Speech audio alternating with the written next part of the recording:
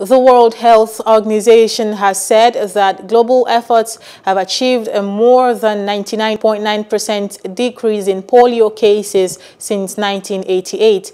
The UN body noted that at the end of the first quarter of 2022, World Health Organization announced the successful closure of 32 outbreaks in 10 countries.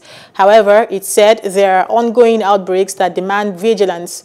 The regional director for Africa, Masidiso Mwe, who disclosed this in a message to mark World Polio Day, said 20 million children have been spared disability and are walking.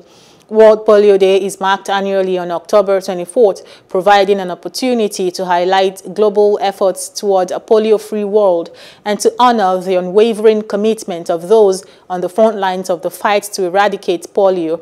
The theme for this year, World Polio Day 2022 and beyond, a healthier future for mothers and children, kicked off with discussions in Geneva between World Health Organization, Rotary International and polio experts to consider future efforts to continue the decades-long collaboration against polio.